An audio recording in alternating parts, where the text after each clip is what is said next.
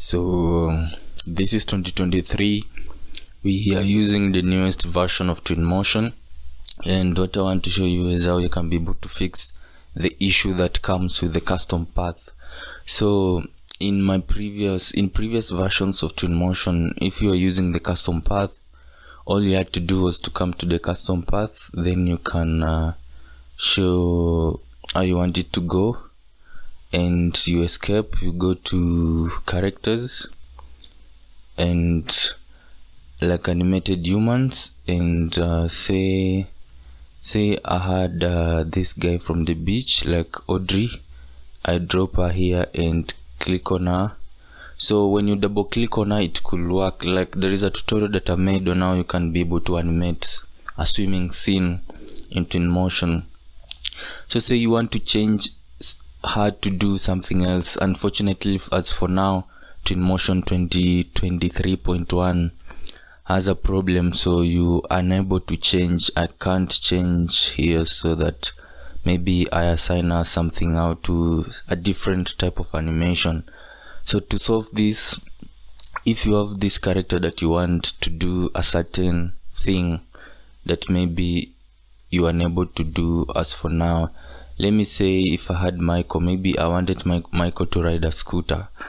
I can bring him to the scene. Then once I have Michael in the scene, I can change now the type of animation that I want. Let me say special, then scooter. Okay, so once I do that, I go to here and I want to add Michael to my user library. Okay, after I've made him to do a certain specific animation, I add him to the user library. Okay, so now if I go to library, then I'm going to the bottom where I have the user library. I have Michael here. So if I can delete this Michael from the scene, this Michael, I delete him, and if I click the custom part now, sorry, man, I seem to have some issues. Let me click the custom part. It's not selecting the custom part for me, but I want to edit it, so let me click it from here. So now I can delete this Michael, or I can drag this scooting Michael here, and he can be able to scoot, and I can now adjust the speed or any other thing that I want. Same to maybe if you had Audrey swimming, you just make her doing the task in the in the user library. Then once you're done, you can drag it to the animation and she'll be able to do the swimming. Say it was a swimming pool, not a path like the way it is as for now.